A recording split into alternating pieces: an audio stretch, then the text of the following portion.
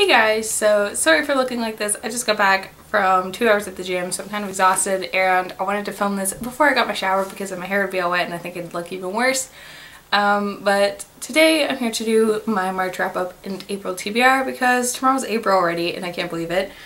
But compared to the last few months, I actually read 7 books and 1 novella this month. So I'm still 5 or 6 books behind on my goal though. So yeah, let's just get right into the wrap up and the TBR. So the first book that I read this month was The Prisoner of Azkaban by J.K. Rowling. This was finishing up from the Harry Potter readathon.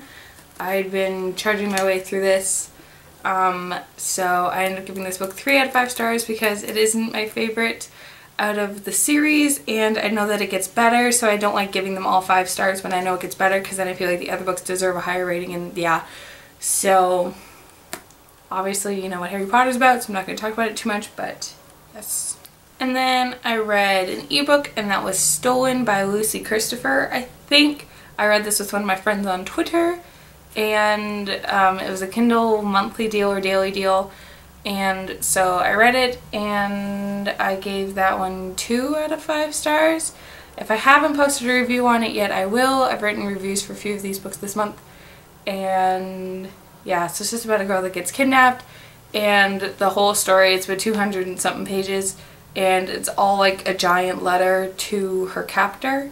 So it was interesting, the format was okay, but yeah, when I do a review of it, I'll let you know. Then, as part of a blog tour, I read The Freaking of Jonathan Mark by Nathan Gross. I gave this book 4 out of 5 stars, and I posted a video review on it. It was my only video this month that wasn't a book haul, and that's kind of sad, but this is an adult thriller mystery, almost dystopian kind of book, and so my blog review will be linked in the description if you're interested. But like I said, I also did a video review if you prefer those. But yeah, really enjoyed it, so I recommend you check it out.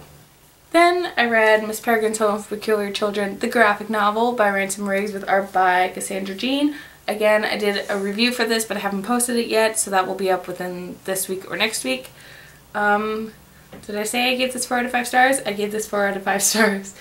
I really enjoyed it. It had been a while since I read Miss Peregrine's Home for Peculiar Children, like October or November of 2012, and I got Hollow City, so I wanted to be able to read Hollow City, so I refreshed my memory, and there were actually a lot of things I'd forgotten that happened in this book, so I'm very glad I reread this, and again, my review will be up soon. Then I read a library book, and that is Winger by Andrew Smith. I'd been wanting to read this book forever, but I was on a kind of book buying ban, so I didn't buy it, but I ended up only giving it 3 out of 5 stars. I had given it 4, and then with the ending I had to bump it down to 3 because I was like, whoa, if you've read it you know what I'm talking about, but I'm not going to spoil it.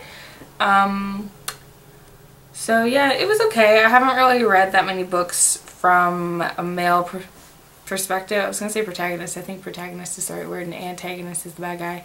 And then he was at a boarding school, so again that was kind of different for me to read. And overall I thought it was okay. I don't know if I'll read The Marbury Lens. I think that's the other book he wrote because I've heard iffy things about that one. But yeah, 3 out of 5 stars. Then I read Queen by Amy Reed. This is another book I've been wanting to read for a while, so I got it out of the library, and I gave it 3 out of 5 stars again. I had a pretty average reading month, but I read a lot. And this is just about a group of kids that are in a rehab. Well, they're not kids, they're like teenagers. And so it talks about everybody's different perspectives, and it was kind of interesting. It takes a while to get into and kind of remember who's who and who's dealing with what and blah blah blah. So yeah, it was okay. And then I finally read Shatter Me by Tahira Mafi. I like just finished this 2 days ago. People had kept talking about it, and every book haul, every wrap up, every TBR, people were talking about this book or this series. So I read it and I really enjoyed it, and I loved Adam, and I hated Warner within like the first 50 pages. I was like, nope. So I give this book 4 out of 5 stars. There were some things I would have changed, but overall I think it was the very first book for a trilogy, because once I finished this I actually went on Amazon and I bought Ignite Me, so that will be here tomorrow, Tuesday. That's tomorrow. So yeah, because I'm gonna read Unravel Me next, and then yeah, so I got hooked. Then, because I also bought this before I'd even started Shatter Me, or finished Shatter Me, I bought Unite Me, which is Destroy Me and Fracture Me, as well as Juliet's Journal. So I read Destroy Me. I finished that yesterday, and I gave it 3 or 4 out of 5 stars, I think. I'm not rating them individually. I think I'm just going to rate it as a whole book. I don't know. A lot of people told me that I would change my feelings on some people, and I think they were right based on who this story talks about. I don't want to spoil anything, so I don't know what some people would consider spoiling, so I'm going to talk about it without really talking about it. But I kind of had a couple of ideas about the guy in Destroy Me, but I don't think I hate him as much. Those were all of the books that I read in March, and now we get on to my TBR for April. For April, as many of you know, I'm a part of the Yearathon, as well as Alyssa and Keisha. I will link our Goodreads group down in the description in case you haven't joined yet, and I don't know why you wouldn't. But this month is our reread-a-thon, and back in December, for one of my Vlogmas videos, I made a giant list of books that I was going to reread.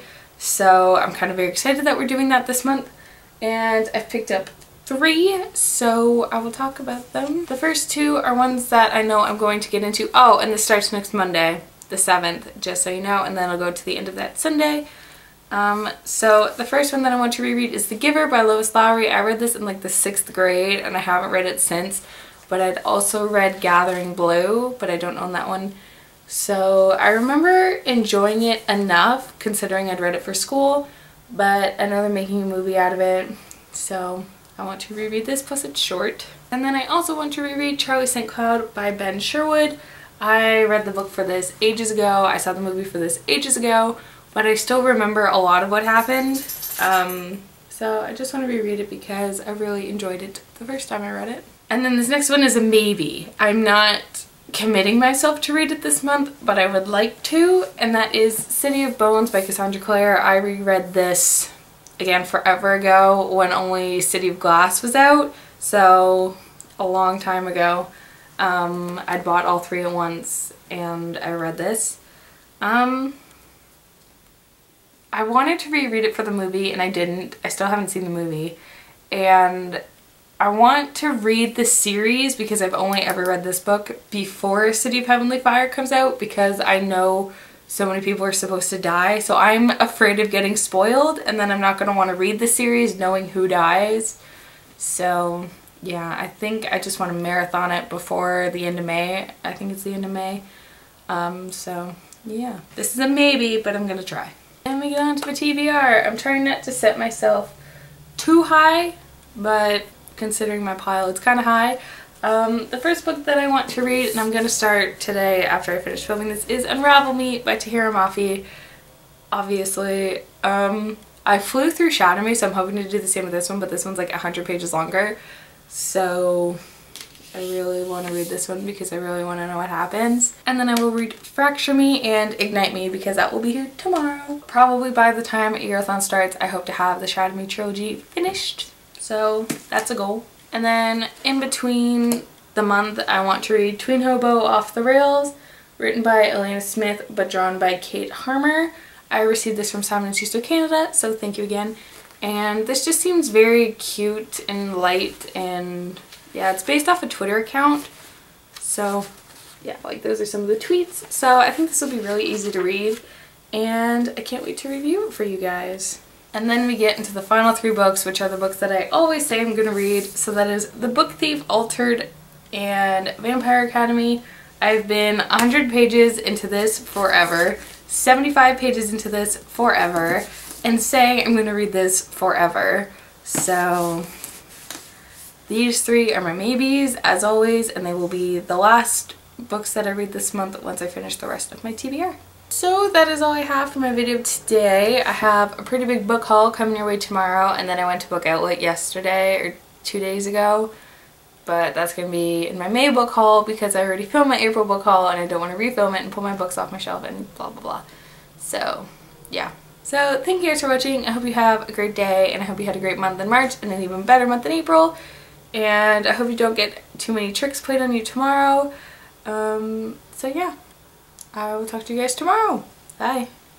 Hey guys, so I forgot to mention, but just very quickly, in May I will be participating in the Bells Walk So Kids Can Talk, and if you don't know what that is, I think it's in Canada, but it's a fundraiser 5K walk kind of thing to raise money for Kids Help Phone, which is a provider or a service for kids to call when they feel like they need help, if they're feeling depressed, if they have things going wrong with their family, and etc. etc. It is something that I have used many times and I believe very strongly in, and I want to make sure that it keeps going. So if you would like to support me in my walk, even if it's just $1, it would still mean the world to me. So I will leave the link to that down in the description.